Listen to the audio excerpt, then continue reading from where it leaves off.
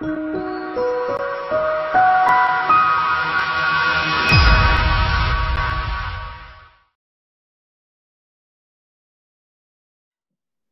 everyone. This is Gulmiki Saleh, the host of Speak Up with Gulmiki.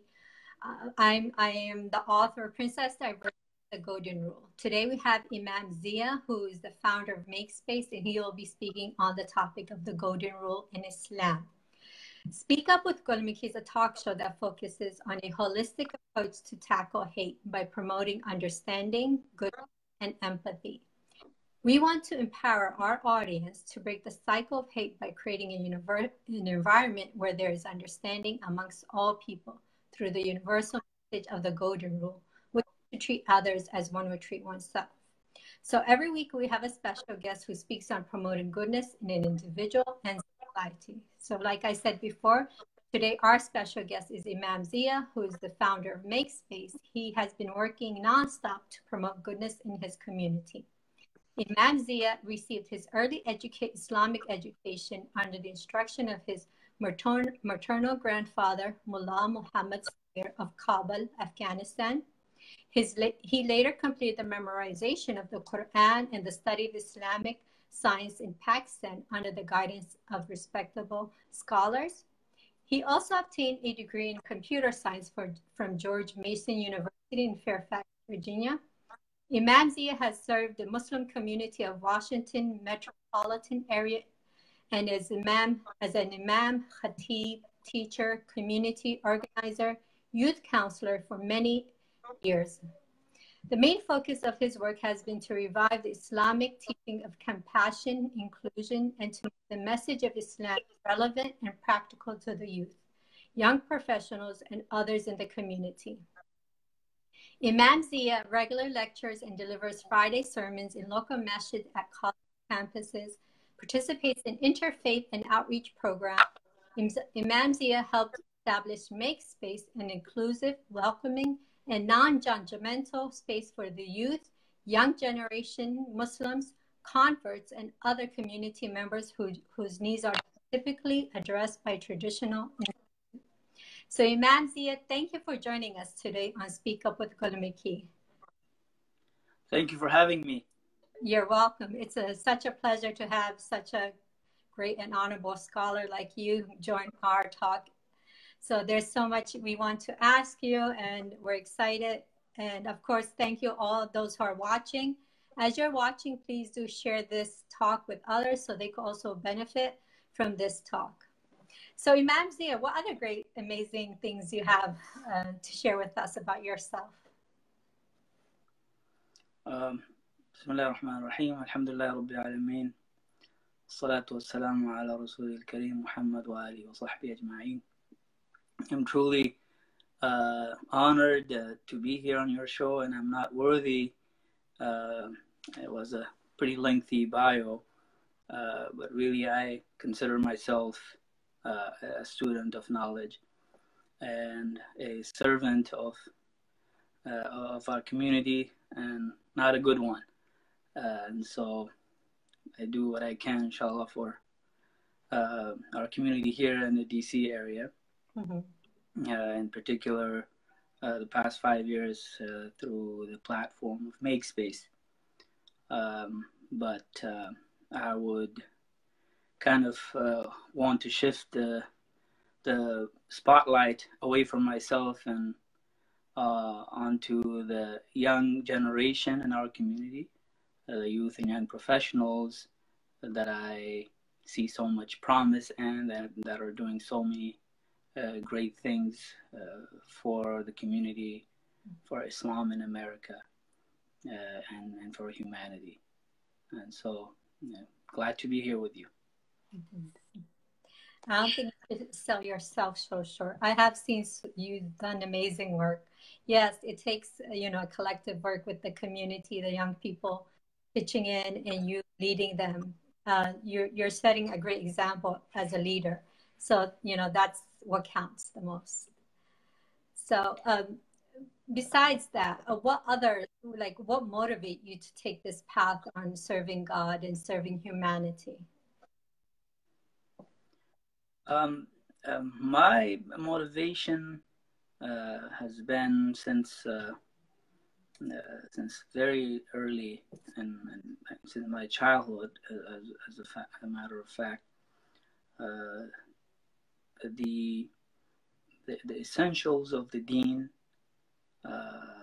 and what Islam teaches us in terms of serving in others, and in terms of the hadith of the Prophet, peace be upon him, in which he says that the Sayyidul Qawmi Khadimuhum, that the master of the people is their servant. And so that fulfillment through serving others and seeking the pleasure of God and nothing but the pleasure of God, and that process is what I feel an important motivator, an important factor, and in any kind of work that is supposed to be beneficial, that's supposed to be for the sake of Allah, and that's supposed to be sustainable, because a lot of ups and downs happen, especially in the work that's done at the level of community, to serve the community. At times it's tiring, at times you might feel that the work is really thankless, and that it's not really recognized or acknowledged. But if your heart and mind are in the right place, and you know why you're doing it, and it's for Allah's sake, then it's easier to continue to sustain that energy and that effort, because it's not the results that drive you, it's not the people and their acknowledgement and validation that motivate you. It's the vision, and it's the one for whose sake you're doing the work that really keeps you motivated. So the external factors, then of course we're human beings, they play a role, but ultimately that I would say is the biggest motivator to keep at it and to continue the good work, because of the one for whose sake you're doing the work. Wow, you said that very beautiful. You know, it's a struggle keeping your intentions pure and do for the pleasure of God. But it's a work you have to do. You can't give up. But you also have to work with your inner self and try to rethink why you're doing it, and always clear up your intention, making sure they're pure. So now today's topic is about the golden rule in Islam.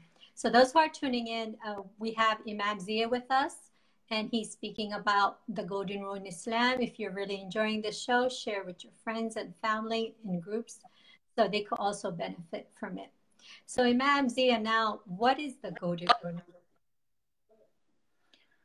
The golden rule, as the viewers probably know very well, is something that all faiths have in common. It is an important component of fellowship, and an important component of worship itself as well, because if you look specifically at the golden rule from the perspective of Islam, what we're taught is that you are not a believer until and unless you like for your brother and sister what you like, and what you like for yourself. And so that connection between Iman and the golden rule is very important, because at times it could be misunderstood in a way where people might think that your relationship with Allah subhanahu wa ta'ala, with God Almighty, is something that's separated and that's on its own, and it has no connection with your relations with your fellow human beings. Whereas Islam ties those two things very tightly, and tells us that there is actually no separation, and that in order for your iman to actually mean something, for it to be completed, for it to be worthy of being called iman, you have to like for your brother what you like for yourself. And that encompasses all حقوق العباد, all rights of our fellow human beings. And the hadith that talks about this is very well known. لا يؤمن أحدكم حتى يحب لأخيه ما يحب لنفسه. And we translated it earlier. But one area in which a lot of Muslims continue to misunderstand this hadith is that they think that liking for your brother what you like for yourself, because the word brother is mentioned, it's probably about you and your fellow Muslims. Imam Nawawi rahimahullah, a very respected scholar of the earlier times, he and an expert in many sciences of Islam, he says in explanation of this hadith of the Prophet that this brotherhood that's mentioned here, or sisterhood by extension, that's mentioned in hadith, is not something that's restricted to religion. Your brother or your sister in humanity is fully encompassed in this hadith. So the golden rule is something that brings us together with all of humanity. And Islam emphasizes the golden rule and connects us with our fellow human beings, no matter what paths they have chosen for themselves, no matter what belief systems they have, no matter how much we disagree with them in terms of what they believe in or what they don't believe in at all. They are still our brothers and our sisters in humanity. And that's what exactly this hadith, the golden rule, refers to. Wow, amazing. You know, that's something I use for my book, Princess Diversity and the Golden Rule. I made Princess Diversity, the character in my book, neutral and religious, because I wanted everyone to feel that she's part of their faith.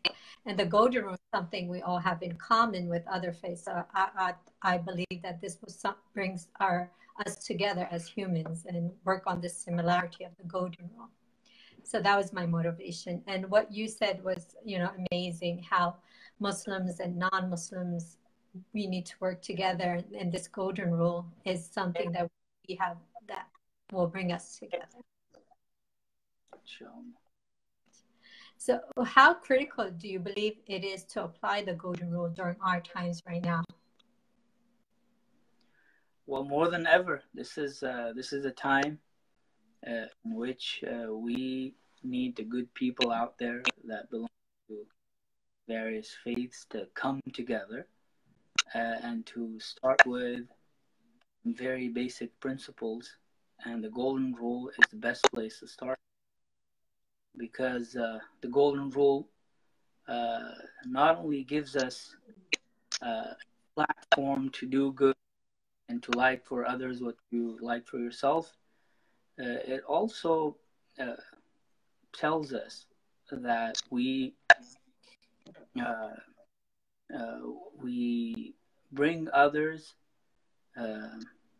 and bring them together, and we treat them as equal to ourselves despite our difference. And that the assumption of the golden rule is the belief in the essential goodness of all human beings. To start with that, in this era of mistrust, misinformation, and so much hate out there, this is, in times of peace and times of people getting along, of course, it's still important to highlight the importance of golden rule and to treat one another based on the golden rule.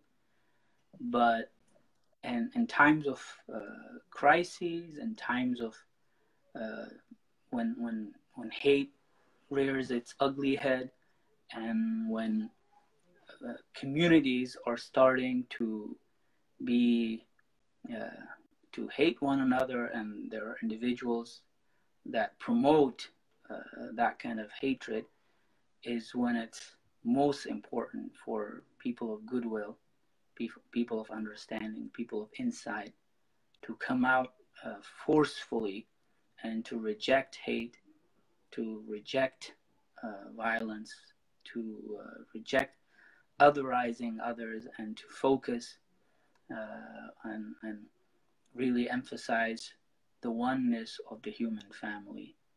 That in our diversity, we are still one, and this is a sign from the signs of God that we have so much diversity in our languages and our skin colors and the backgrounds that we all have.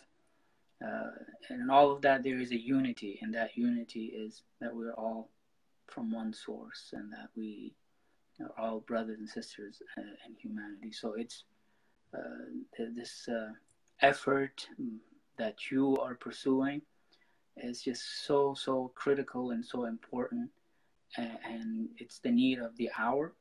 And I think every faith group should dedicate a big chunk of their work to emphasizing the golden rule, to emphasizing treating others like you want to be treated. That's the only way for us to fight back and to push back against some of the prevalent hate out there. And there's a lot of that, but there's also, we need to stay positive and optimistic. There's also a lot of good that's being done. What you're doing is an example of that, and what many others in our communities in this country and around the world are doing are great examples of that. So it's important to remain optimistic, and it's important to push back against hate by emphasizing our common roots, and by really bringing to the forefront the reality that we as human beings, what we have in common is far more and much more than what we don't have in common, and that what unites us overwhelmingly outweighs what divides us. Wow. Very good. Thank you. Thank you for your kind words. I think everyone just needs to plant their seed of goodness. And when we all plant, we'll have a forest of beautiful trees that promote good. So you're doing it at your end, and I'm doing it on my end, and there's others who've been doing it. So everyone, like sometimes a lot of people think that I'm only one person, what can I do? As long as you could change yourself, change your family, change your neighborhood. That's what we need. We don't need to change the world. Everyone is out there promoting goodness. Like you said, there's people out there that are doing it. It's just our voices need to be louder than haters. So our voice needs to be echoing through the world with goodness. So those who are tuning in, we have Imam Zia today. He's talking about the golden rule in Islam. So Imam Zia, today our children are being raised, and there's a lot of issues going. They hear all this hate. How is it important for us to teach our children, for parents and teachers to teach the golden rule to them? I'm sorry, I missed part of the question. How is it important? Why is it important for parents and teachers to teach the golden rule to the children? Well, again, as I said, these times are very interesting times, to say the least, and we have all of these divisions out there, and a lot of different people that don't have the best interests of humanity in mind. They're doing what they're doing to divide people and to sow the seeds of hatred. And so as a general rule, it's important to instill in our children the ideals of golden rule. An important component of a child's character building should be golden rule, for them to navigate the difficulties and challenges you will as a child, growing up, going through school, dealing with different people, with children and youth from different backgrounds. So the golden rule is that fundamental, foundational element that will equip them with what is needed for them to survive and to thrive and to be agents of positivity and of service and of just bringing people together and of spreading trust and spreading an ideal in which we always start off with respecting others and thinking good of others. And when you start with trust and when you start with valuing others and you acknowledge their dignity and their rights, and then you acknowledge their needs, that's reciprocated. It's easy for that to be the beginning of that ripple effect, and each one of us can, as our children are growing up, when we teach them these values, and in particular the golden rule, what we're doing is that we are throwing that first stone that causes the ripple effect, and that will, inshallah, continue to spread. And so what we teach our children is what they will take out to the world with them. And when they come into contact with people, whether it's in their school, whether it's in their neighborhoods, or wherever it may be, whether online, those values that we teach them, that we instill in them, they make a big difference. And they could be, again, if each parent focuses on that, can you imagine how much good and how much positivity that can spread around the world? And that's sort of, it highlights the importance of each one of us kind of focusing a lot on our area and sphere of influence. You see a lot of people being overly concerned about their sphere of concern, meaning they're worried about issues at the level of a nation, at the level of the community, even at the level of the world, worried about all the injustices of the world, about all the wars, all the oppression, etc., which is not misguided at all. That's important for us to have that concern. But for that to continue to consume us, and for us to sit down there and do nothing, and just allow that to consume us with grief and sadness, without us actually thinking, hey, here is what I'm concerned about, but here's where I have actual influence, which is my community, which is my family, which is my children, as parents, speaking as a parent. This is where I can have the most influence. This is where I can actually implement and execute the change that I want to see in the world. And so if enough people focus on our areas of or our spheres of influence, we can be agents of positive change. We could create that ripple effect that will ultimately, inshallah, drown out the voices of hate and the voices of division. And that's just so important for us to get up and to do that, inshallah. Mm-hmm. Drowning the voices of hate. Wow, amazing. So those who are tuning in, we have Imam Zia, who is the founder of MakeSpace. He's talking on the topic of the golden rule in Islam. As we're continuing our questions, the guests who are watching, your questions will be answered at the end. So I'm almost halfway done through my questions, then we could take your questions. And thank you everyone for tuning in. So Imam Zia, one thing is teaching the golden rule, which, a lot of people, we do have knowledge of how to be good. But the other thing is, how do we apply it? Especially, how do we create that environment for children on how they can apply the golden rule? Well, again, the general principles and the importance of the golden rule I think we discussed some detail.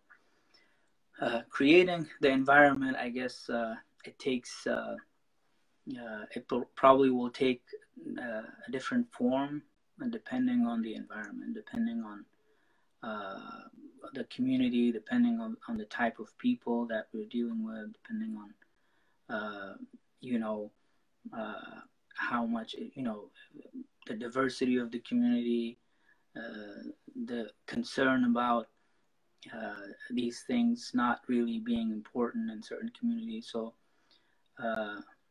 you just look at the environment and you kind of assess the needs of the environment, and you then decide to create some sort of a program. You're doing it online, others are doing it at the local level, at the school level. But it doesn't matter what form it takes. It's important that this is something that, again, is part and parcel of every community's work.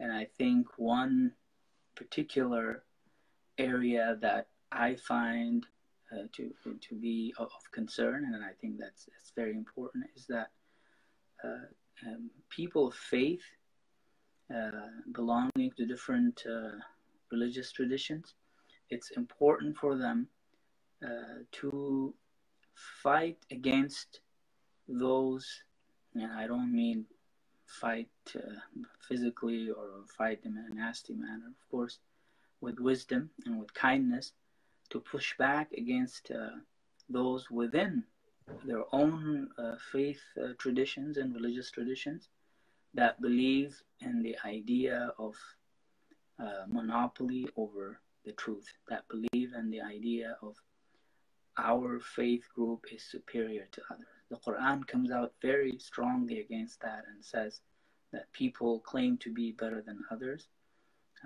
And the Qur'an clearly says, Inna akramakum indallahi atqakum, that the best of you in God's eye are the ones who are the most conscious of Him. And so it's not belonging to a certain faith tradition that makes us superior to others. And this is something that we need to balance with actually believing in our faith traditions. Because again, we're Muslims because we, as Muslims, alhamdulillah, we know, we have convictions of the truth of Islam, and that's why we're Muslims. But that needs to be balanced with doing away with any notions of superiority. We have found our truth. This is our truth, and this is something that we believe will lead us to Allah subhanahu wa ta'ala. But we suspend judgment about others. And the Islamic tradition has something to say about this, and there are a few opinions on this matter. But even in the classical scholars of Islam, they have clearly said, many of them have voiced their opinions about us suspending our judgment about others and what will happen to others, and what it is actually, what's appropriate is to leave their affair to God Almighty, and what happens to people in the hereafter is between them and God Almighty, and that our concern should be to respect them and honor them and ennoble them, as the Qur'an says, that وَلَقَدْ كَرَّمْنَا بَنِي آدَمَ, we have ennobled and honored all children of Adam. And so for us as people of faith to do away with this notion that we have monopoly over truth. Only God has monopoly over the truth. Allah subhanahu wa ta'ala is the one who knows the truth and to whom belongs all the truth. We are just pursuers and seekers of truth, and we should never be allow ourselves to be arrogant and to think that we are superior and we're better than others because we belong to a certain faith group, and rather to leave that kind of a majestic status to God Almighty. He alone has the truth and has monopoly over the truth. we are seekers of truth, and if we are convinced one way or another, that doesn't obligate others to follow us. We have to be able to explain our positions with wisdom and with kindness. It doesn't matter what kind of a response we get, whether our explanation and our message is accepted or rejected. The Prophet ﷺ has been told, and it's the story of the Qur'an repeatedly to all the prophets, that God Almighty tells them that your job is not to shove the truth down people's throats. Essentially, it is your duty to convey the message and leave the rest to God. So even the prophets who are the most intimate with God and who receive direct revelation from God, and there is no level of conviction and strength of belief more than a prophet. Yet even a prophet is told that your job is to deliver the message, to convey the message. The rest of it, leave it to me. And so that's very important for us in order to create that environment of equality, that environment that's pluralistic, that environment in which everyone is respected.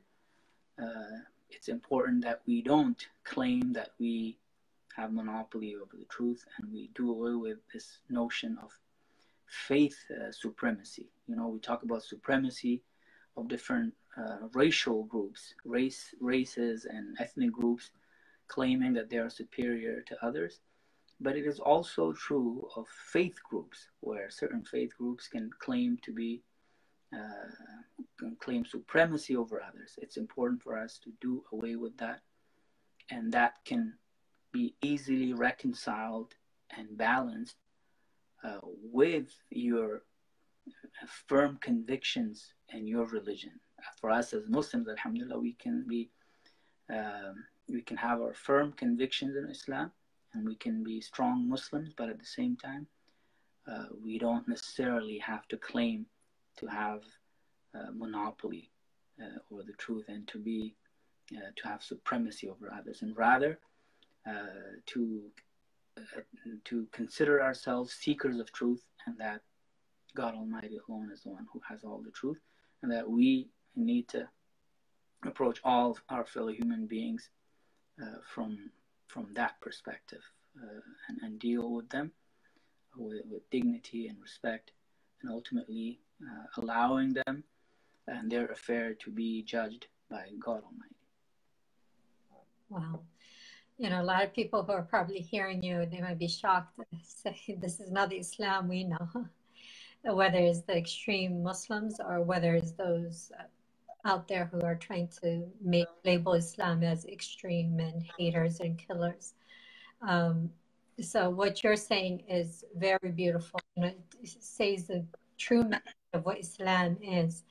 And me, myself, studying Islam, I would go and open the Qur'an or open the Hadith and try to find where it says to kill the Christians or kill the Jews or be disrespectful to other faiths or harm people. So I would try to research it and try to find anywhere in the Qur'an or the Hadith where it did state it. But nowhere did I find it. The more I studied it, the more I found the golden rule. It was like the core message of Islam. One of the core messages of Islam is humanity, taking care of humanity and loving humanity and caring for it.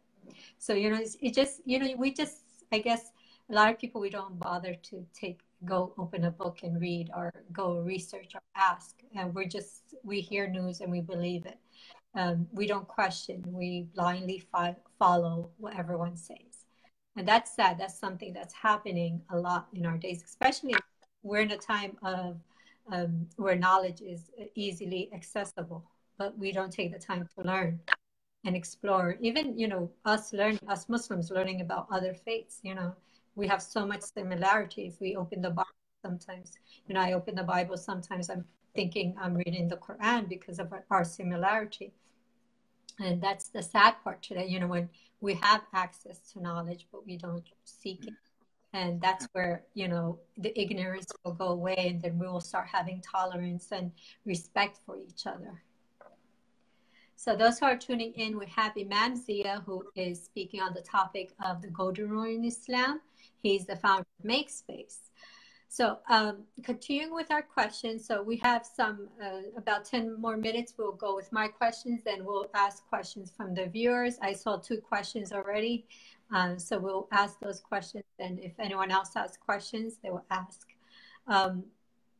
Probably answer this, but if you want to skip, let me know. What are some of the lasting effects on a child who learns the golden rule during childhood, during their childhood?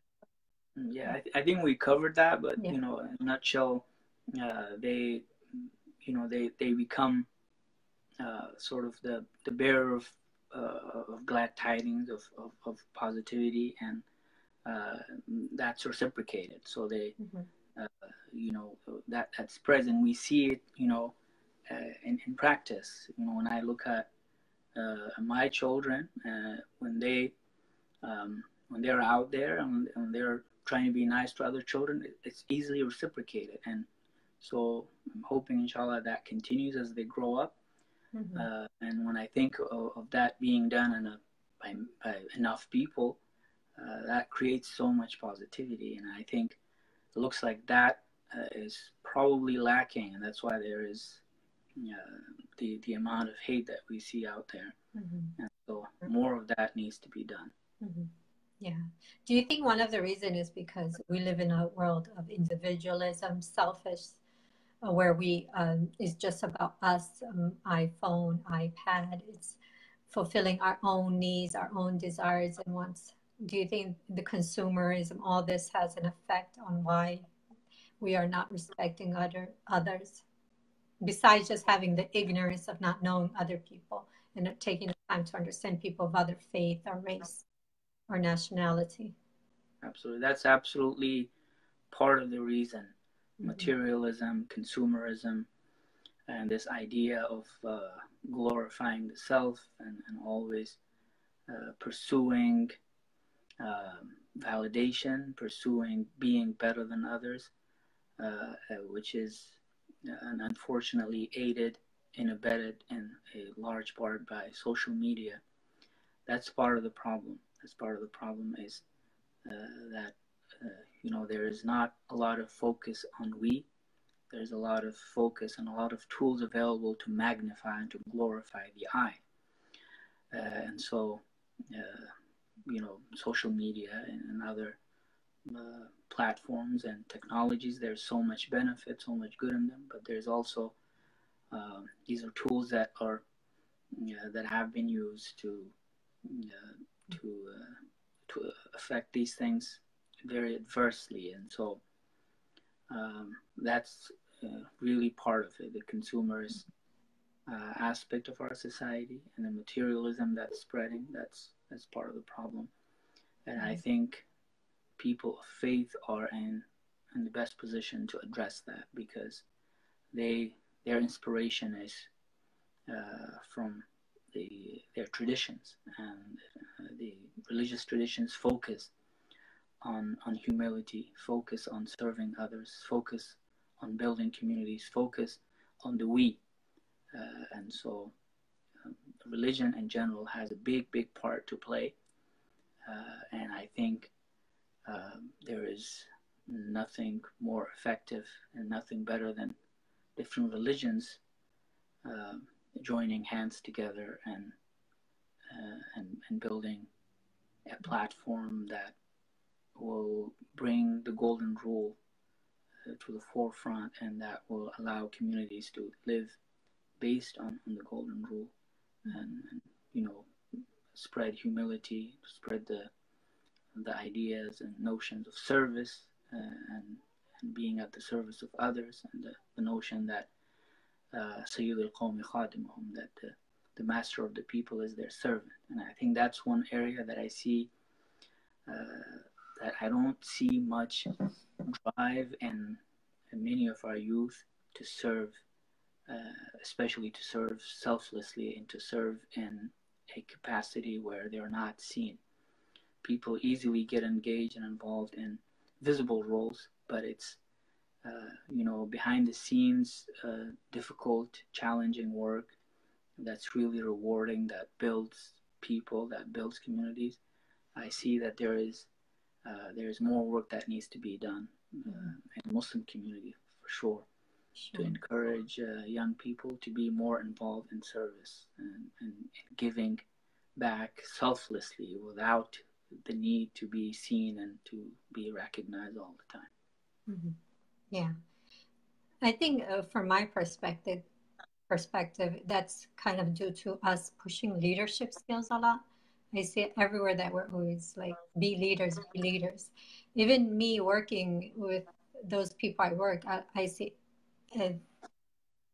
we have a leader, but not a lot of great followers.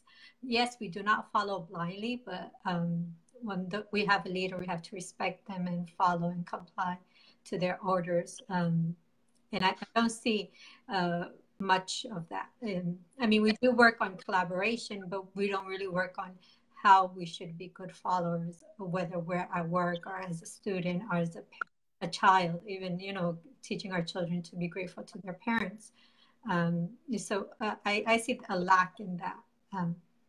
Yeah, in fact, our tradition kind of changes that paradigm. It actually teaches you that, if you want leadership, you have to serve.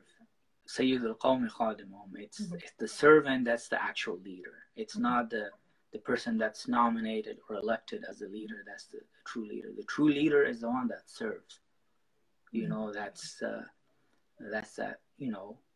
that fulfills the needs of people, and so that's the example of the Prophet ﷺ too, that when he said, for me to walk with a brother of mine to fulfill one of their needs is more beloved to me than being in seclusion in the masjid for 1 month. And so the Prophet was a servant of his community, and he told us that for him to serve his community is more beloved to him than seclusion, where he is in seclusion with Allah subhanahu wa ta'ala, in the masjid, worshipping and experiencing the heights of spirituality and connection to God. He prefers serving someone and fulfilling someone's needs over that, and that tells you something about what the Prophet taught us about leadership. So there's nothing wrong with wanting to be leaders, but I think what's important is that we switch the definition or the paradigm of leadership, where leadership is not about comfort or recognition or limelight, but rather it is about being at the service of others and not seeking validation, not seeking recognition, not seeking visibility, but rather trying to hide from that and staying away from that. And so if we understand leadership properly, there's nothing wrong with seeking it in that manner, because then the more leaders you have, the more servants of humanity you have. Okay, thank you. So we will try to finish off the questions because time is getting short on us. Is there any, if you want to skip this question, we could skip it and go to the next question. Do you have any story that you could share with us, whether it's in your life experience or someone you knew or through history that had applied the golden rule? They have seen the benefits, the fruits of it in their life. Well, there are so many stories, and nothing. Well, one story that does come to mind is, I remember there was an interfaith event that I participated in just a month or two before the 2016 presidential elections. So I was on a panel with a Catholic priest and a Jewish rabbi, and I was representing the Muslim community. And so we were addressing sort of the things that are of concern to our three faith traditions in our communities. In particular, the notions of social justice and of acceptance. And the golden rule sort of was one thing that did come up a lot in those discussions. And what was interesting was that there was a small group of people that was in attendance that was just there to smear Islam, and they were just there to target Islam. And I was the representative, so they constantly targeted me, and they would when I would quote something about peace and about humanity and about justice and things of that nature, they would shout out a twisted understanding of a verse or something like that from the crowd. And so they were very disruptive throughout, but despite all of that, the event went very well. But at the end, some of these guys came up to the stage, and they started basically saying some very mean things to me, about how we are here to take over this country, and that we are the fifth column, and that we are not to be trusted, and that this is taqiyya, etc., etc. So they just had all this misinformation, that they were judging Islam and judging me based on that. And so before I could respond to them, I saw that these two beautiful people of God that were there on the stage with me, the Jewish religious leader and the Catholic religious leader, they stood up for me, and they defended me against people that were, some of those people were Jewish and some of them were Christians. Yet they stood up in my defense, supporting me and protecting me against their abuse, even though they belong to their own faith tradition. And so that I saw was just a beautiful, beautiful example of the golden rule, of the importance of understanding that we don't have monopoly over the truth, and that we are all the same at the end of the day, that we all come from the same roots, and we all share so much in common. And so I saw that it wasn't just, it was supposed to be just talks and discussions, but I saw it took a turn for someone to take a stand. And these people, they could have ignored it. They could have said, you're on your own, you can answer, their questions and whatnot. Yet they stood up and they did not allow them to abuse me. And they responded to their accusations. They responded on my behalf to their accusations that Muslims are terrible, or that they are here to take over this country, etc. And I thought that was just such a beautiful experience for me, that I saw an implementation or this golden rule being brought to life right there in that beautiful Catholic church. Yeah. What a beautiful story. It had an ugly beginning, but a beautiful ending. And I see a lot of non-Muslims who are always there standing up for us. So, I don't believe in painting everyone with the same brush. There are diverse people who cares and respect people of other faith, especially when the Muslim ban was happening. You see all these protests. Majority of them were non-Muslims. When 9/11 happened, a lot of people, not just me, other friends and family told me that their non-Muslim friends were always contacting them to make sure they're okay. So there's a lot of beautiful people out there. We just, what I feel for those people who don't take time to learn, I feel sorry for them, because they're being brainwashed by hate, and they just need to take the time to get to know a Muslim and try to have an open discussion and trying to take the time to understand. And I know a lot of Muslims, we open our doors to them, we open our homes to them, we open the masjid, we have open house where we welcome these people to come and talk with us and have a discussion, and let's see where you think we're wrong and where we could talk about what we could improve in our culture and our society. So I just hope people open up their hearts and minds to collaborate and work together instead of having hate for each other. So now, I would like to add just a small little point, if I may, that while it's important that we as Muslims look at the positive and look at all the good people out there that are doing good work. It's also important for us to do some self-reflection and self-accountability.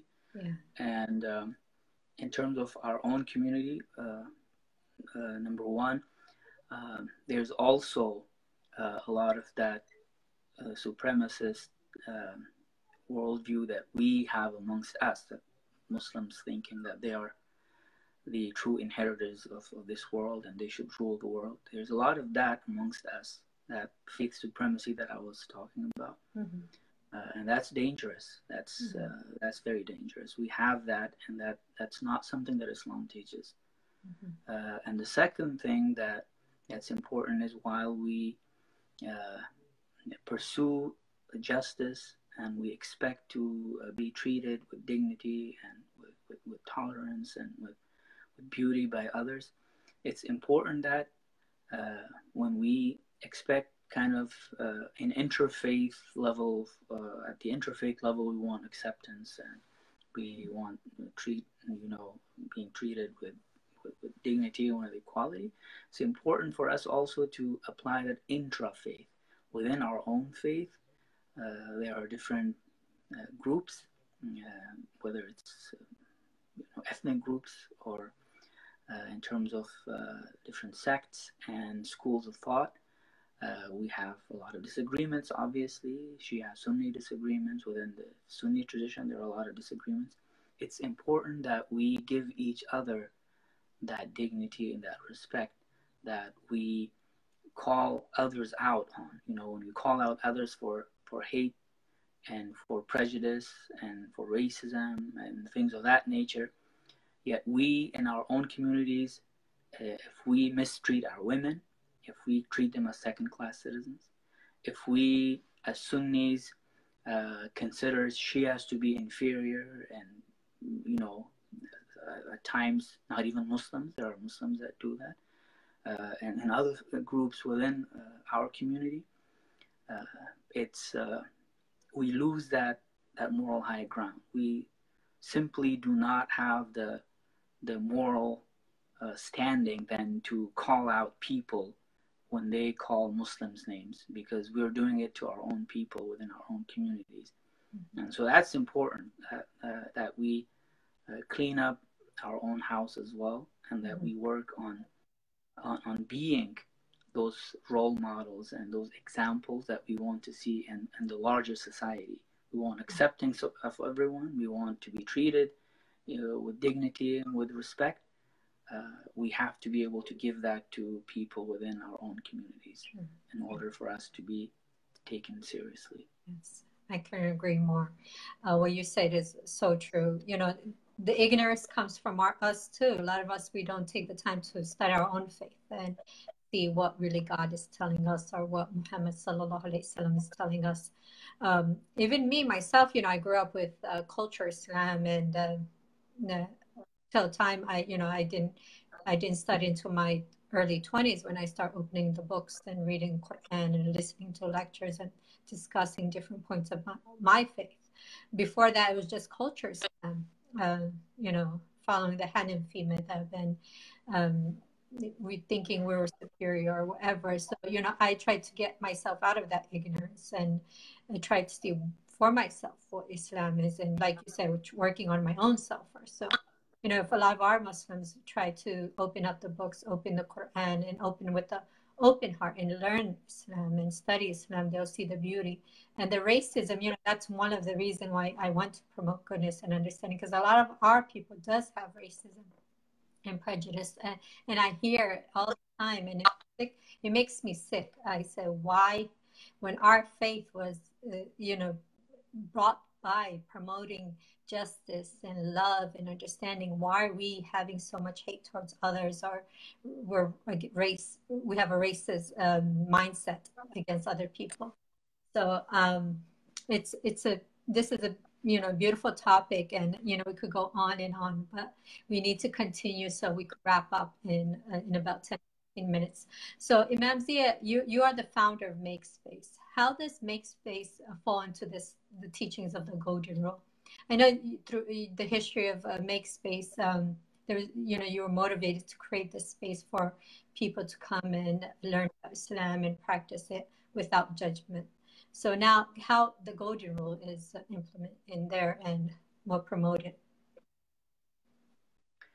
Well, I think the Golden Rule is one of our sort of founding principles because we focus on this environment that's non-judgmental, that's open, that's welcoming, where everyone is treated equally and everyone is expected and encouraged to respect others and treat others with dignity and accept them for who they are at their particular level of faith, because we believe that each one of us, we have our own personal copy of our religion that we are practicing, where Islam is one, of course, but our experience with it is unique. My experience is unique with Islam than the experience that you have or Ahmed has or Fatima has. So we all come with our own personal copies of the religion, and it's important to respect that. We are all at on different chapters. Some of us are at the beginning. Some of us are in the middle of this book. We have forgotten. We are starting over, and so it's the importance of that sort of understanding of not expecting uniformity, because that's just not human. The Prophet ﷺ did not establish a uniform community. He did not expect uniformity. He answered the same question that was asked based on the level of the person he was dealing with. He would respond to it very differently, even though the question was the same thing. And so to understand that is just so important in order for the Golden Rule to be that foundational element of any community. Mm-hmm. So what last words you have for the people who are watching, whether they're the youth or the adults? What last message do you want to give them before we wrap up? Well, we have the month of Ramadan is upon us, and it's a great and a blessed opportunity for us to reconnect with the Qur'an, reconnect with the divine. Mm-hmm. That's the theme of Ramadan actually at MakeSpace this year, is to reconnect with the divine. And so the implication is that we all fall short and we all forget and we all slip. And God Almighty gives us an opportunity every time to reconnect with Him. And the month of Ramadan symbolizes that opportunity, even though it's not limited to the month of Ramadan, but it is one big, giant symbol of that opportunity that God gives you to come back. Because if this was about you have one chance, there will be only one Ramadan in a lifetime. But He gives us this every year to make us realize that you can always come back and reconnect. So it's an opportunity to reconnect with Allah subhanahu wa ta'ala, and to reconnect with our community as well, because Ramadan is communicating and connecting with Allah subhanahu wa ta'ala by connecting with others. That's why we have this whole Ramadan experience of iftar, of tarawih, all of it brings people together, and it brings fellowship and worship together, and one complements the other. You don't have fellowship without worship, you don't have worship without fellowship. And so to approach this Ramadan perhaps slightly differently, and to approach it in a way where we kind of need to look back in the year that has gone by us, to reflect on all the lessons that we can learn, and to see how the month of Ramadan can help us heal those wounds that we may have caused or may have been exposed to, and how we can truly make Ramadan an expression and a platform for the golden rule, because many times people view Ramadan through very narrow lens of just worship in a very limited, narrow interpretation of worship. We need to kind of expand that. The Prophet ﷺ was the most generous in the month of Ramadan. He has to do everything with the golden rule and with the rights of our fellow human beings. And so, while we worship Allah, read the Qur'an, we read Taraweeh, we make dhikr, we also need to realize that the month of Ramadan is not about abandoning others. It's actually doubling down on doing things for our fellow human beings. Sadaqat al-Fitr, Zakat al-Fitr is just an example of that, symbolizing the importance of caring for others. The lesson of the month of Ramadan,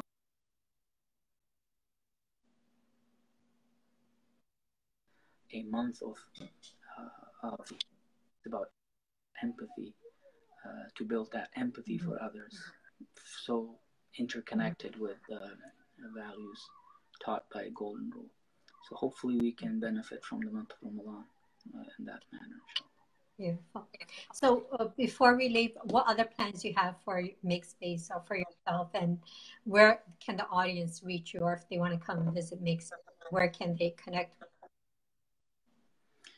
Well, MakeSpace is for a long time we didn't have our own space. We were pretty virtual and going from place to place, which was itself a beautiful experience because we're not a masjid, and so an important part of our identity is that we are available online. But we also have our headquarters now in Alexandria, Virginia, which with a space that's sufficient for mid-sized classes and meetings, etc. But we also are praying Taraweeh this year at a fire station across the street from our office, and that's just an example of how we work diligently with our neighbors from the community to build those bridges. And as a result of those bridges, we are now able to use this facility for the month of Ramadan. So we'll be praying in a couple of different fire stations in the Alexandria, Springfield area, and more information can be obtained by visiting our website, imakespace.com, as well as our Facebook page, facebook.com/imakespace. Hope to see you guys, inshallah, here. If you live in this community, if you're visiting, hope to see you one of those nights during Taraweeh. You also said that you have some Quran reflection program going on during Ramadan. It'll be part of Taraweeh. So we want to make our Taraweeh, a more enlightening experience. So it's not just about Taraweeh. There's always a talk about the verses that are recited.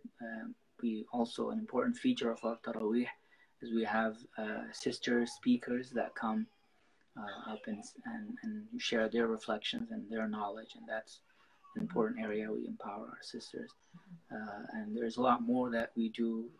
We'll have iftars for like mothers and daughters, and sons and fathers. We have an interfaith iftar.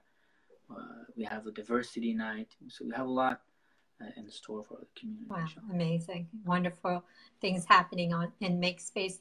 So I will put the information down below in the comment bar after our talk, and you could just go there and visit their website or their Facebook page to get more information on what's going on.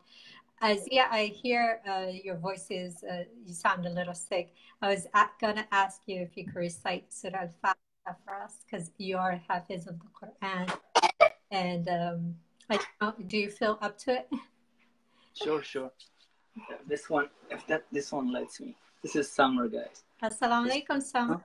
How are you, baby? Okay. We're going to listen. We're going to recite Surah Al-Fatiha, okay?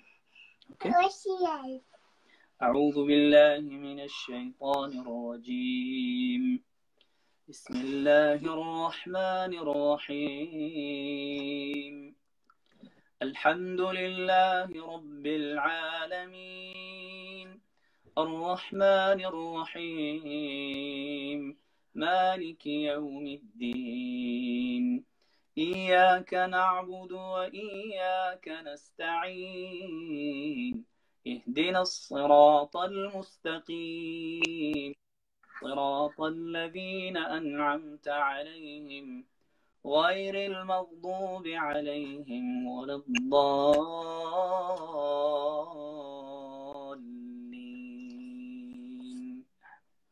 بسم الله الرحمن الرحيم والعصر إن الإنسان لفي خسر إلا الذين آمنوا وعملوا الصالحات وتواصوا بالحق وتواصوا بالصبر. صدق الله العظيم. Bismillah. Very beautiful. Beautiful voice. Has blessed you with alhamdulillah. Yeah, it's magnificent. There's a few questions, if you don't mind answering. Then if you need to leave, you could leave, and I'll just wrap up. So a lot of people said hi, assalamu alaikum. We say hi back. Thank you for tuning in. A lot of prayers are in our chat box. I saw Lydia. She had a question. How can adults turn grief and sadness into the golden rule rather than it becoming anger? That's a heavy one, because my father is going through a difficult time with he has stage 4 cancer, so please remember him in your du'as. And it could be challenging. It's not an easy question to answer. It could so easily grief and these types of challenges and illnesses can turn into resentment towards God, resentment towards others who you feel are not doing enough for you. It's important to keep the bigger picture in mind, and to keep our reality in mind, that ultimately we are travelers in this earth, that we are not here to live here forever, and that we eventually must move on to the next life, the next stage. And it's important for us to understand the test and trial element of this life. That an important part of our lives is that it's a test, and there are different levels of tests that we will be exposed to, and no one is immune from these tests. And so to understand the reality of these tests, and to know that they are meant to make us better, and they're all hidden messages of love from Allah subhanahu wa ta'ala, from God Almighty. And they're meant to build our character and to make us better human beings. And so when we feel those pressures, as soon as we realize that we shouldn't give in, and that we shouldn't allow grief and sadness to turn into resentment and anger, that's when we have taken the first step in actualizing these tests, making us better human beings. I pray for your father that he gets better, and may Allah bless you with the strength, and may Allah bless you with ease during this difficult time. We're very, very sad to hear about his health condition. And those out there, please make dua for Imam Zia's father, so he could recover and get healthy back on his feet. Continuing on, Sister Lydia has another question. What kind of activities in particular can a child do to promote the golden rule with other children? What kind of activities can children do? I mean, you are an expert in that area, so I'd defer to you from my experience. Anytime you give them that, that positive, healthy environment where you lead by example and you teach them kindness and goodness, they easily translate that and sort of copy those traits when they're dealing with other children. So if you don't teach them by example, and if it's just words and your actions contradict your words, it's your actions that would be that they that would be reflected in their character. So it's important for us as parents and as adults to set those examples and to lead by example. Yeah, beautiful said. Yeah, we have to set the example. By the way, Lydia is my friend. She just converted to Islam about a month ago. She will be visiting me next week, all the way from Georgia. And she's also in need of dua. So if we could pray for her health, that Allah bless her with health. And, you know, she's a beautiful soul. She's just coming to visit me. You know, we don't even know each other for that long, and she wants to come and visit me. And I think she is a great representative of the golden rule. She just wants to visit me, to spend time with me, to learn her faith. And you know, talking to her this past month since she converted, you know, like she has the beautiful quality, a beautiful soul, so kind and understanding. And you know, may God bless her with health and make hardship come into ease. She has one more last questions, and then Imam Zia, I know we took long. We'll wrap it up for you. She asked, it's really hard to have children back away from technology. And I wonder if he has any suggestions on how to do that with love, so if the child doesn't feel they are being punished. We're struggling with that ourselves. I don't think I have an answer. Yeah. But it's tough, you know. It's always important to continue to love them and to continue to be loving and kind. But with children, you know, we have somewhat of leverage. So sometimes it's not difficult to take those tools away from them. But I think one thing that me and Fatima see is that when we have an alternative for them, it's much easier to yank that phone away from them or to turn the TV off.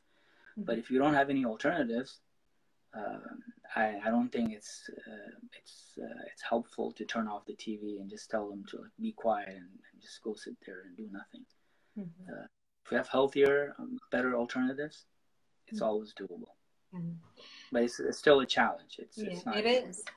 Yeah, it is, especially us. I mean, even though we're on the social media or we're on laptops or phones, we're doing something good, promoting something good, but our children are looking at us and we're always on it. They say, why are you always on it? And you're asking me not to be on it. So it's hard to explain to a child's mind that, you know, we're doing something to benefit, you know, the community. Yes, it is, you know, especially where parents are very busy. And so the best thing to do is setting a time limit and making sure they watch something beneficial, and having quality time, things they could do like toys, building blocks, or using chalk, reading books, doing some arts and crafts, something they could do appropriate to their age to get them busy and let them use their imagination and creativeness. That's what I try to do with my daughter. You know, I say no TV, no internet during school nights, and weekends. That's when I give her a little of it. So Imam Zia, thank you very much for talking to us. You explained the golden rule in Islam, very beautiful. You've answered all our questions, and I pray for your father, and I pray for you that Allah gives you the strength to deal with this hardship you're facing. If you have any last remarks, you could say them now, and then if you have to leave, you could leave, and I could wrap it up. Or if you want to stay, it's up to you. Okay, thank you so much. Thank you to all your viewers, and thank you for this opportunity, allowing me to share some of my limited, deficient knowledge and some of my experiences. I really appreciate it, and I ask Allah to bless your efforts and to continue to give you the strength and the tawfiq to do this for His sake, and to make this a source of khair and goodness for everyone being touched by it, inshallah. Jazakallah khair. Thank you. Wa alaikum. Wa alaikum assalam.